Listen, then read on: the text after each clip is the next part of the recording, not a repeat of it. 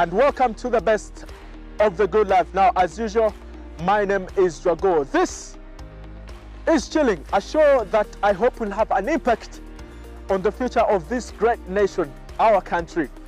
Now, it is a wish for every student or every person that has passed through our academic system to graduate and then get that coveted job, you know, that is well paying and very good and suiting for them. But only a few defy the odds to go ahead and find something really going temporary before that deal finally breaks.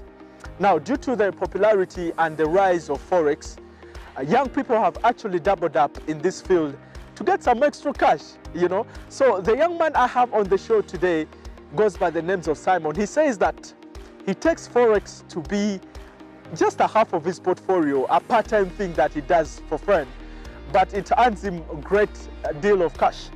Now, Simon spends most of his time mentoring the same young people, teaching them the tricks on how to deal in Forex. Simon is here with me at the Katikati restaurant and is promising nothing more but a lot of the Forex talk. Now, don't move an inch, stay with me because this is the best of the good life.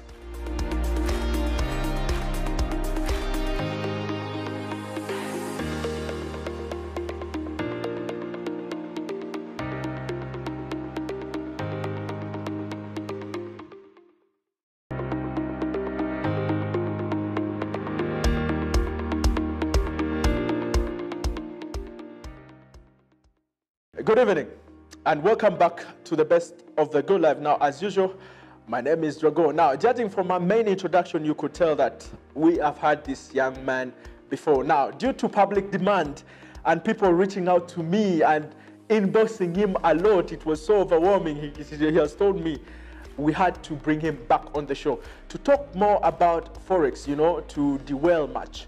Now, before we go into this amazing interview, I want to remind you guys about La Paix, Uganda, who are located everywhere around across the country. They have branches in Gayaza, Entebbe Road, to mention but a few. Or if you can't reach them physically, contact them on their social app. Just go to La Paix, Uganda, Facebook, Twitter, and Instagram. Now, this young man has got the bravery to imagine things and get them done. That's how quick he is. Now, he believes that trade to him is like a chess game. It's 99% like a chess game to him.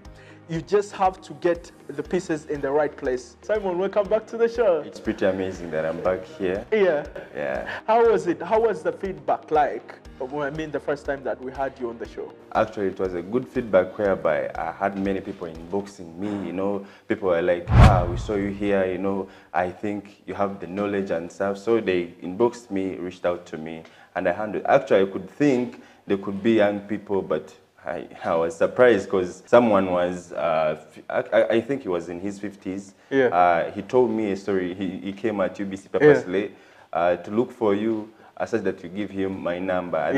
That guy called me several times. He reached out to me.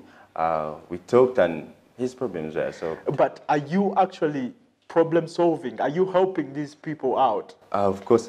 My students, my clients can tell. I think you can also tell because you could see the screenshot that I could, and the feedback from the people that you give my number. Mm-hmm. So we handle each problem according to someone's capacity. You understand? We make sure that you understand the basics of trading, not only passing through, you know, but making sure that you understand the real concept of trading. Simon, there is this funny thing about trade. You can never talk so much about it because there's so much to explore with trade. Now, with you, I'm going to just head straight for the jugular, all right?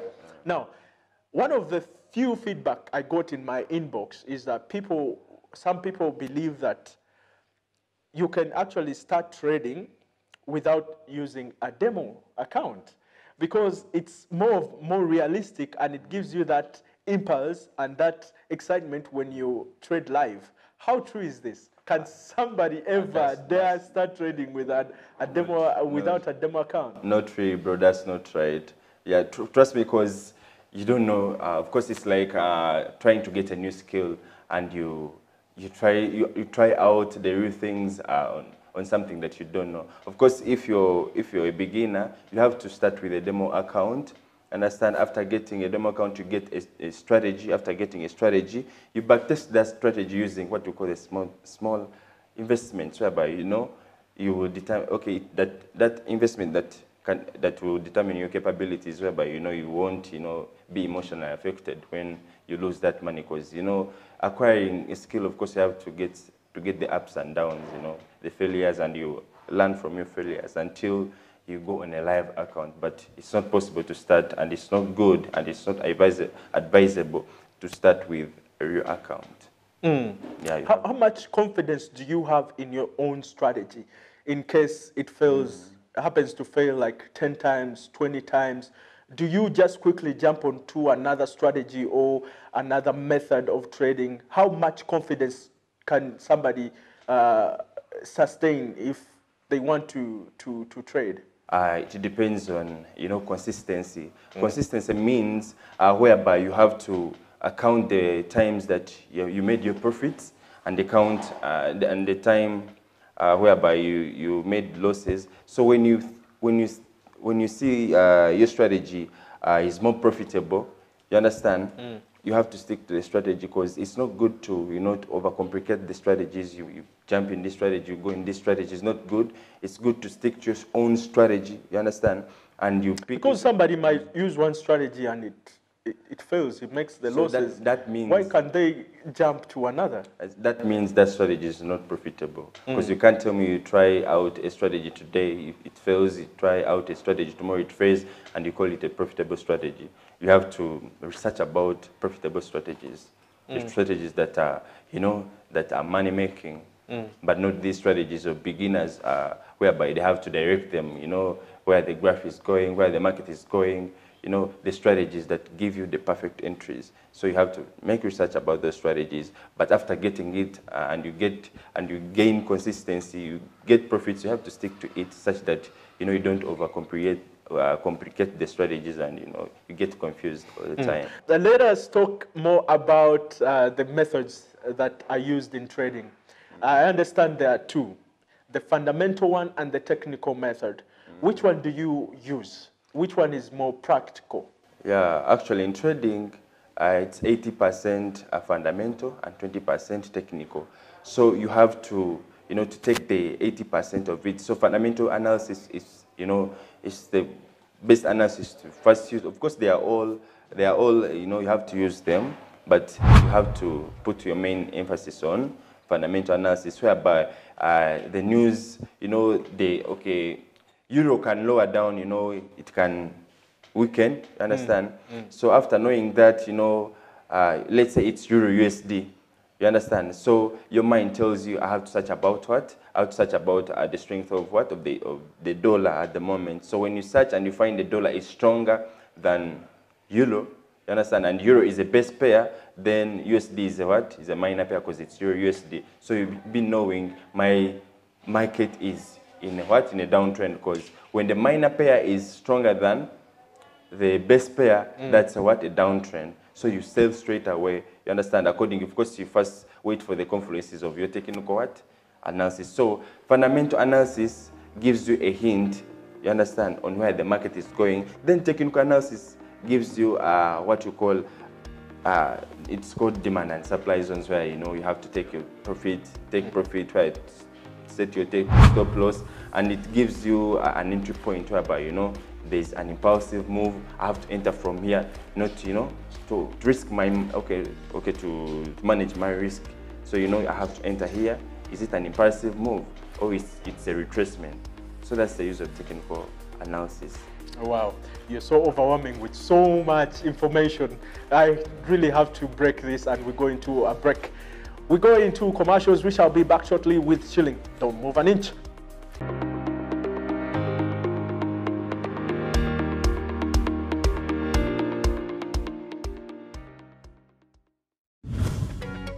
On UBC, the program that helps you identify opportunities for investment, job creation, growing your entrepreneurial skills, wealth creation, and social transformation. We have a product that is ready for schools, supermarkets. Create wealth transform livelihoods. Every week, we showcase opportunities for creating new products and enterprises. I now harvest a lot of cocoa. When I harvest it, I sell. After selling, I put money in my project. I have 2 projects. 1 is for construction of my house, 2 is for educating my children. Excellence in innovation, the passion and drive to succeed, and the right mindset to grow your business. Lives transformed on UBC. Every Wednesday, 7:30 p.m. Create wealth, transform livelihoods. Brought to you by Operation Wealth Creation. Buli munya-Uganda nayitinga amakuru marungi. UBC West eyina amakuru marungi kandi agali kwesigwa. Leero za program zaayo ziri omu Lunyakitara hamwe n'Olufumbira. UBC West eyina tekinologiya ey'omulembe eri kugibaasisa kuhika omu bicweka byona omu ihanga nangu n'aheeru y'eihanga. Tukwatire aha frequencies zetu. Kisoro 97.7 Fama. Kabari 93.7 Fama. Hoima 99.1 Fama. Kampala 105.7 Fama. Mbarara 97.4 Fama. Footpoto 98.8 Fama. Masindi 5 Fama. Kurikiriza UBC West ohulire embaganiza. UBC West empika huna.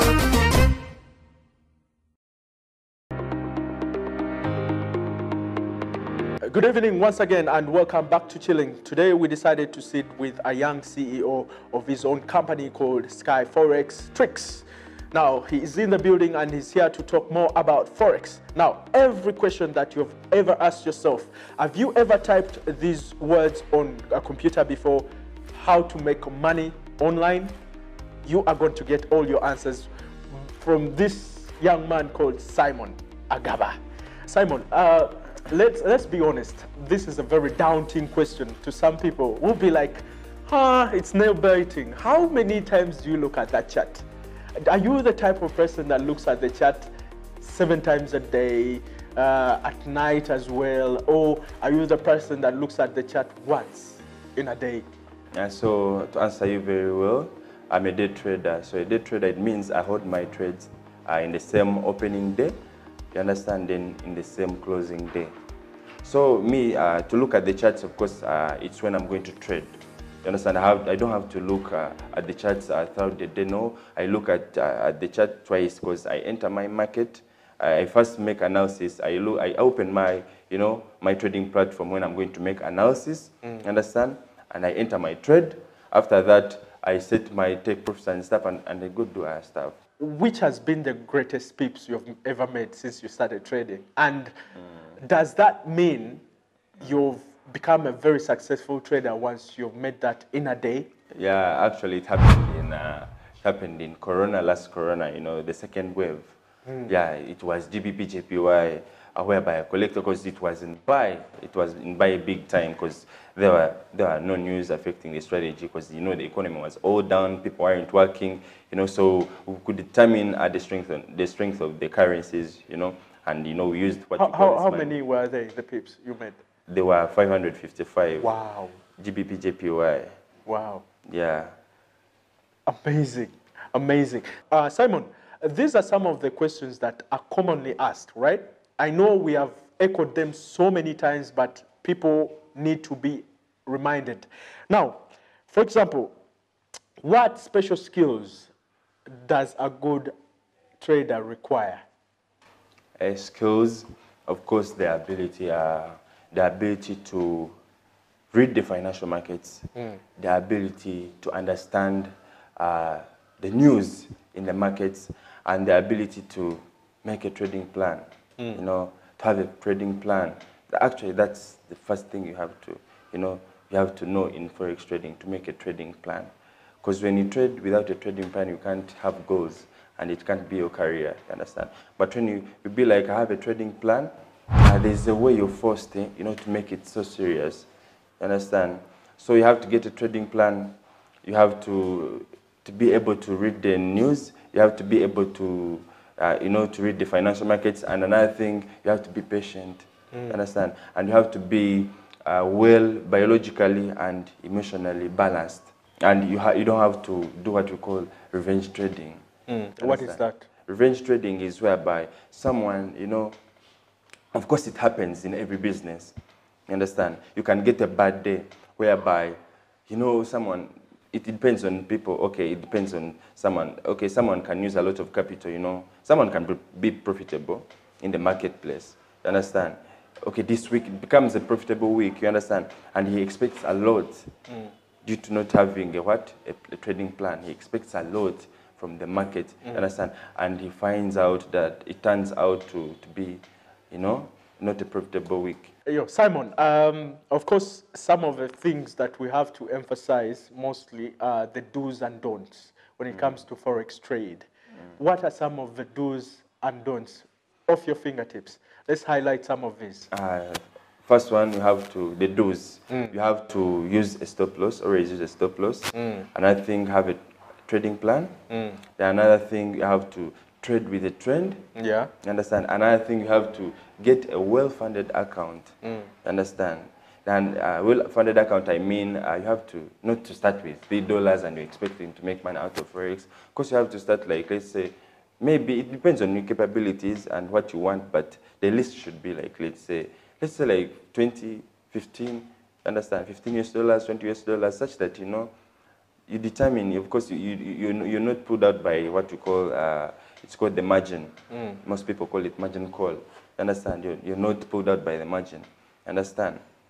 You keep in the market. What about the don'ts? The don'ts, the don'ts of don't do what we call revenge trading. Yeah. Revenge trading actually is the worst. You know, they bang you and you feel like you want to revenge on markets. Don't use your bill money, the money that you can't afford to lose.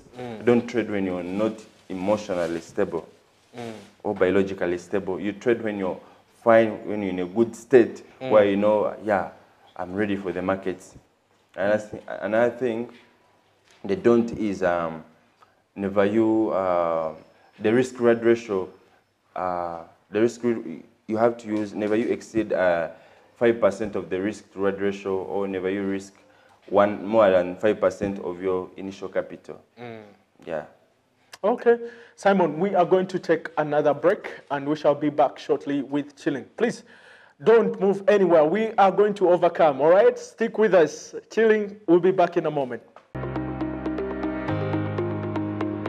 All right. Welcome back to the best of the good life. Now, Simon, let me ask you, what are the 4 types of Forex traders? We have a scalper. A scalper, this is a trader who holds trades for shortest time intervals, whereby they are below 30 minutes. Understand? He collects, he opens the trades and closes the trades within a shortest period of time. Okay. Then the second one is a day trader. I'm also a day trader. You hold your positions throughout the day in the same trading day. Understand? The markets open at 4 a.m. and close at 11 in the same day. You understand? So that's a day trader. Then I will have a swing trader. A swing trader trades overnight. You can hold trades like for 2 days. You understand? But I can't exceed weeks. Then we have what you call position traders. Those are long-term traders, whereby their trades, the shortest trade, I think it can be maybe 2 days. He can hold trades for over 4 years, 5 years, even, you know, some years. So it's a scalper, then swing trader, day trader, and position trader. Do you have something like a golden rule when it comes to trading?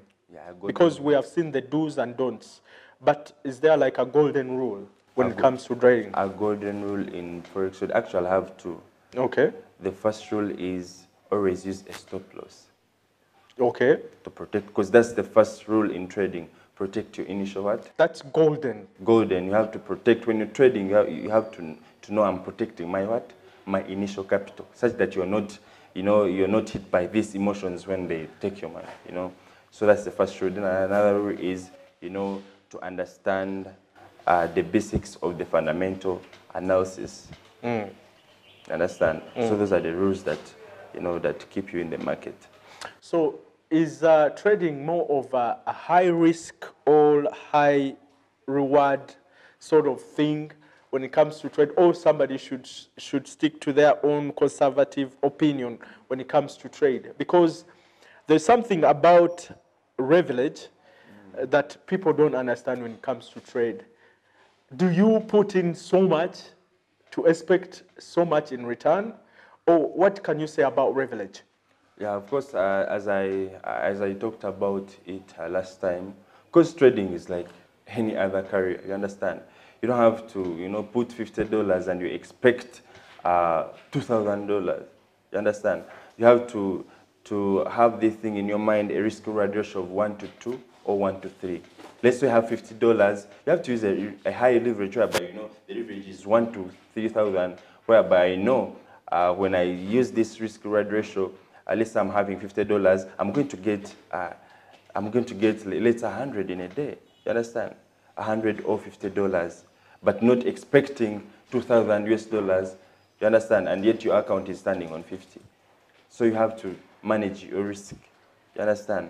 Because when you don't beat out that thing of managing your risk, you can't beat the markets, because, you know, the market can be favoring your directions, but due to retracements, you understand, you're pulled out of the markets because, you know, the lot size that you use, the leverage that you have, when the market, you know, comes in a retracement, you know, of course the market comes in a retracement to get an impulsive move to follow its direction, but that retracement can pull you from the market just because of the leverage that you used or the lot size that you used. So it's better, you know, to understand more about risk management. That thing is under risk management. You have to understand that concept in trading. It also actually, that's the thing that beats out many traders. You understand, that thing of risk management. They be having complete and, you know, perfect strategies, but due to, you know, failure to manage their risks, they're kicked out of the markets. You know what's so sad or funny about trading is that people are more worried of losses than the profits that they make. So somebody is already trading or wanting to learn to trade, but they are so worried about, oh, I'm going to lose this much, you know, than gaining this much. So what are some of the most profitable indicators when it comes to trading, according to you? Yeah. By the way, this is his own opinion. Yeah, we are not telling you to use this information when you're trading, but you can contact him privately if you need more information, because he's here to educate you, all right? He's not here to give you any trading advice. So profitable indicators there's what you call moving average, convergency, and divergency. It's called MACD in brackets. But that one is kind of, you know, it's kind of messy and it's kind of complicated. I don't normally recommend it because, you know, when someone is beginning, you have to get something that's kind of, you know, convenient to your side. So the most convenient trading indicator is called profit parabolic. It involves of the moving average exponential, then plus the parabolic size. So that's the perfect, because it gives you the moving average, the first moving average, it beats 100, gives you the direction of the trend. Then the 20 gives you the entry point of the, you know, the entry point where you enter your trades from and where you exit your trades from. Then the parabolic side gives you a stop loss and a take profit. That's a complete setup. Wow. Simon, how do you learn all this? Because you've been yapping, you've been talking, and I'll be like, wow, I'm just so overwhelmed and fascinated. I mean, some of the people that have met you personally, yeah, that I've directed to you or I've referred to you, they have also gotten such information from you. Yeah, sure. They have not been underfed. Yeah, sure. Trust me, they have the. And do they come with questions? Yeah, people, of course, they do. They do. What has been the funniest question, like somebody wanting to trade has ever come with? The funniest question, someone comes to you and be like, man, can I? Okay, they expect a lot from the market. Okay, you know? no, shoot me. What do they say? Say what they say. Of course, okay, I normally get some students, of course, at campus. These guys, you know, these guys are fancy, you know. So the guy trades like for 2 days and he tells him, man, I want to buy a car like next what and what can I do it, you know? Can I start with $5? And you know, of course, we tell, but the good thing, we tell them the real truth. Yeah. It'd be like the thing needs consistency. You understand? Make it as a business, you know? try to raise your profits, grow your account. Don't focus on, you know, getting money from nowhere as if it's a money-making machine, but, you know, stick to your plan and the trading plan. It's not an overnight success. Yeah. It takes time, right? Yep, of course. And one of the things we were blantering about before the cameras rolled, Simon, was that most traders or people that are into this field don't want to say the truth. Why is it so?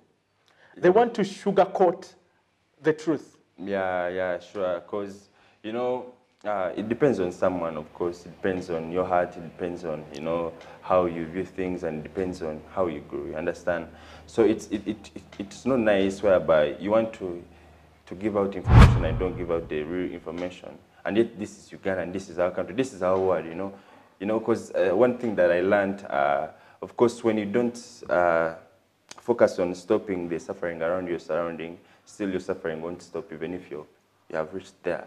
Understand? As long as your surrounding is still suffering, trust me, you can't be at peace. But as long as you have some knowledge about something, or you have some skill about something, and you try, you put your major aim on stopping that suffering from your surrounding. Trust me, that's when we live in peace and harmony. But because many people don't see that, but that's the wrong thing. Trust me, like trying to show someone a way and get your sugar coating, that's not good. Simon, I can't thank you much for always gracing us with your presence and teaching us. This is so great. I'm honored, and I think you have so much fan base out there and people that watch you and always follow you and want to understand more about your information. Even Tindi is outgrowing with us. Tindi is your friend. Yeah. He wants to trade, but he's having some cold feet. I don't know why. He's not yet there. His heart is not committed into trade. He's scared of losing money, So, but yeah, the grid is, guys, trade wisely. All right. As he said, this is a live thing. All right. It's more like a live animal to tame. So you have to be smart about everything. All right. We call it a wrap. Thank you very much for tuning this show with us and staying glued with us on the show. I want to remind you once again that today I decided to put on the cool titanium shades or glasses. They make me look stylish. I look like a cowboy. Just there in his zone. I just need a guitar to complete the outfit. But you can find La Paire everywhere across the country. They are opening up branches. They are spreading like rapid fire. They have a branch in Gayaza for people who use Gayaza Road. So they're also on social media. Go on La Paire Uganda. That's Facebook, Twitter, and Instagram. Use my name, Drago, as a code name and get a discount from anywhere. Good evening and have a good evening. Bye, and thank you for being a magnificent audience. Mwenaba.